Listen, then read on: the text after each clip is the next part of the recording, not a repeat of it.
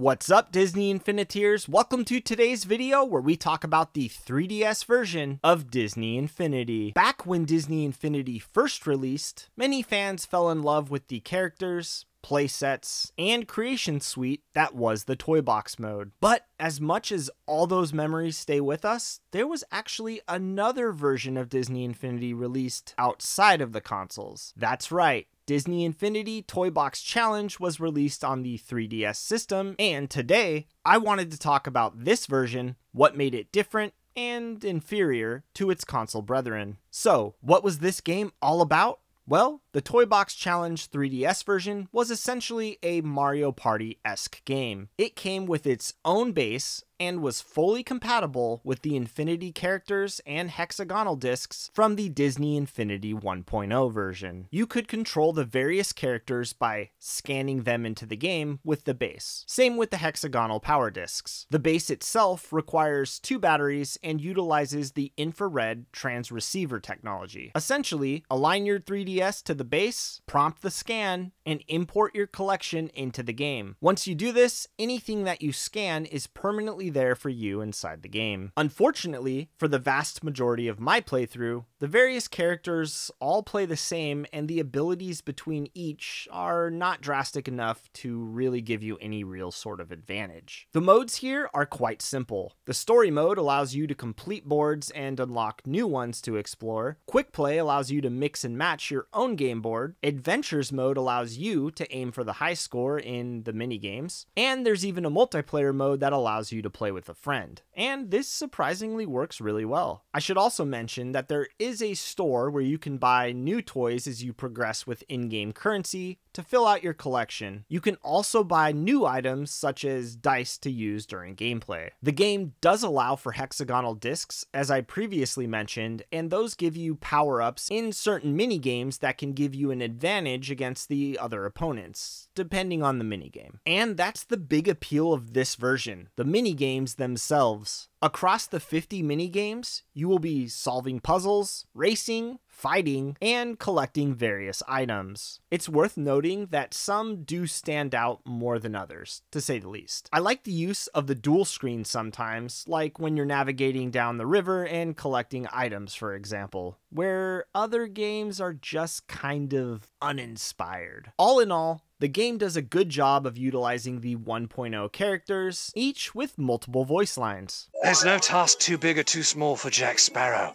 if the pay is right, eh?